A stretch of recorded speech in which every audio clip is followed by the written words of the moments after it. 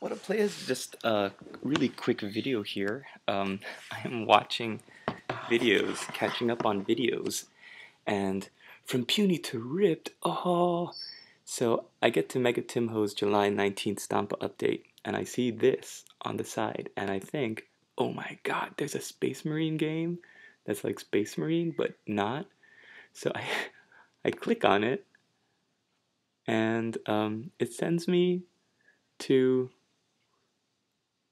this um this screen, and I'm like, where's the Games Workshop? Where's the Games Workshop logo? And I realize that I don't think this has anything to do with Games Workshop or Warhammer or 40,000. So those guys better watch out, because this is pretty Warhammer 40k-ish, huh? I mean, I don't know. I could be wrong, but I think it is. Yeah. Anyways, I think that's pretty funny.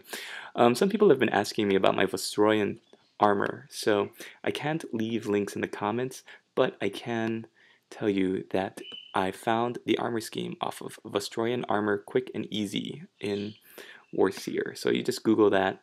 In fact, I just Googled Vostroyan Tank Color Scheme, boosh, and right here at the top, Vostroyan Armor Quick and Easy. So it kind of talks a little bit about how they're the color scheme for the tanks, and because they are in this kind of like urban-ish looking area. So there's this one recipe here. I use, instead of Commando Khaki, I used, the Heavy Metal team used Rotting Flesh, which is the precursor to Nurgling Green. I used that, and I didn't like the way it came out, so at the very end, after washing with Devlin Mud, I dry brushed with 50-50 of, I think it was Rakarth Flesh and Skull White, or White Scar. And so that's kind of the effect. Everything else I used this color scheme, or this recipe, and I also used some pigments from Vallejo, and yeah, to get some rust and oil streaks and stuff like that. Okay, so really quick little breakdown. I'm answering comments, trying furiously, but oh, so many comments, and I really appreciate all of them.